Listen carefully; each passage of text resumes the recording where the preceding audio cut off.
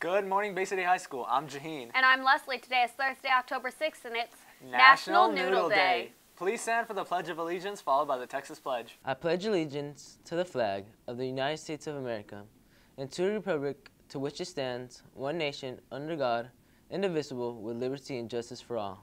And now for the Texas Pledge. Honor the Texas flag. I pledge allegiance to thee, Texas, one state under God, one and indivisible. And now for a moment of silence.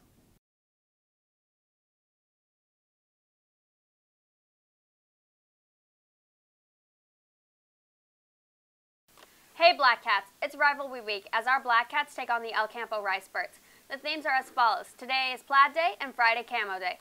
Come see the Dungeoneers Fall production of The Monster Calls, going on October 13th to the 15th.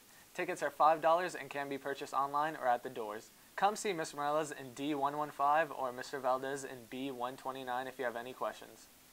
We are raising awareness for breast cancer. Each class will compete to see which class can fill the most jugs with pennies. The competition starts on October 3rd and ends October 2nd. Our SAT word of the day brought to you by Avid is superfluous, meaning exceeding what is sufficient or necessary. Extra. You should eliminate superfluous words in a technical report.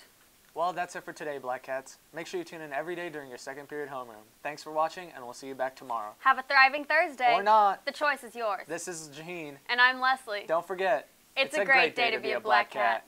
I'm here with Alyssa. And if you could be in any scary movie, what would it be and why?